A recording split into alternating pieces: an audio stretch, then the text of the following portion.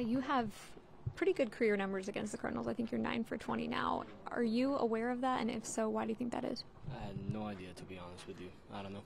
I couldn't tell you. What did it mean for you to hit one out? It felt great just being able to, contribute. We're working hard at it. The results haven't been there like I want them to be. So, today was great, at least on the offensive side of it.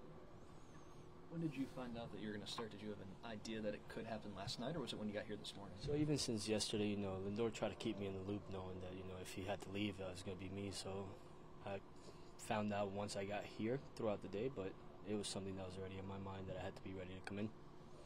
This last month for you, when you go down to Syracuse, you come back up.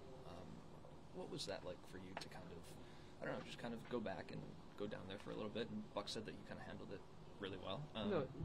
It's something, getting consistent at bats. I've always said it makes life a lot easier. There was a few things that I felt down there getting consistent at bats that I wasn't getting here.